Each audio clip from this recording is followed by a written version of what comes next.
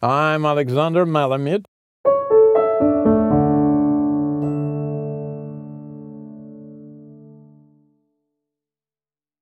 I tried different approaches to understand the power of art, to understand how it works, why it is working.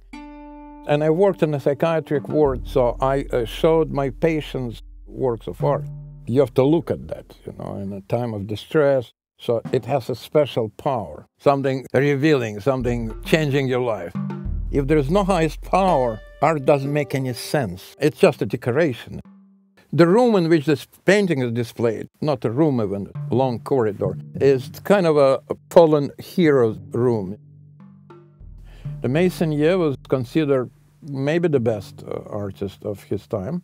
He's famous for his incredible technique. But again, there is a fallen hero. He was so important and he is not now. And this painting was done by Meissonier after the Franco-Prussian War, when the French lost miserably. And this particular battle, the French won big time.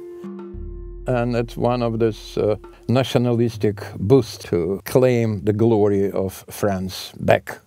You see the troops of Napoleon charging Russian soldiers. I think Napoleon gave a sign and they started their charge. You see every detail. The horse caught in the middle of a jump. It's like photography. The camera, gets 1/30th of a second, something which we definitely cannot see. And Napoleon is totally immune. He's not threatened. He was a godlike figure for France. But nationalism is kind of out of fashion. That's why this kind of art failed, because the whole ideas changed.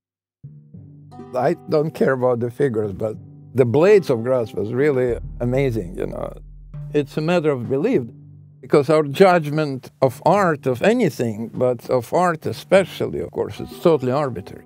It's kind of a convention defined by a very small group of people who eventually decide what is good and what is bad. But why do they believe that it is great? The point is to understand what was great in order to understand what is great. John Ruskin, was looking at this with a magnifying glass, trying to find the secret, what makes it so great, that there's something there. It's not just our imagination. There is some objective power, which helps us.